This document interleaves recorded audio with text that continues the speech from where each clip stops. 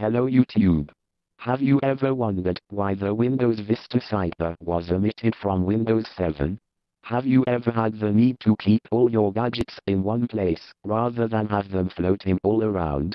Well, if you have, your thoughts match mine. And I found out a way to achieve this. You can do it as well, by following my instructions. So here they are. Let's get started.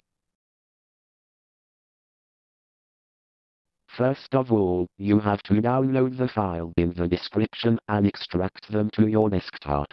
Then you have to launch the REG file, but this is optional. This step is just there to make things easier for you. The registry entry adds a take ownership option to your right-click menu so that you can easily do so without having to launch command prompt, etc., etc. Then, you have to make backups of your original sidebar files, so that you can restore them when you need to. To do so, browse to C, Program Files, Windows Sidebar and copy settings .n, sidebar .exe, and the ENUS folder to a safe location.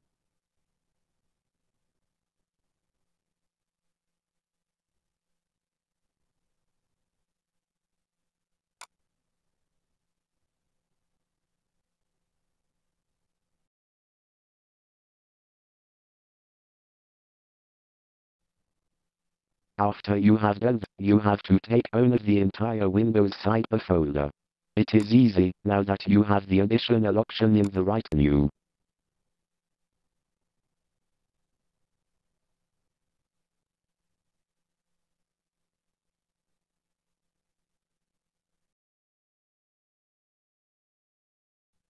Now replace the original sidebar .exe, settings .ini, and the ENUS folder by the supplied ones, and that is it.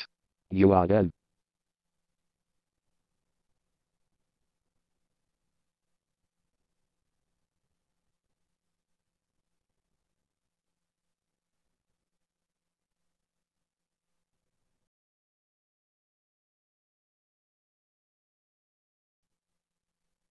Now for the demonstration.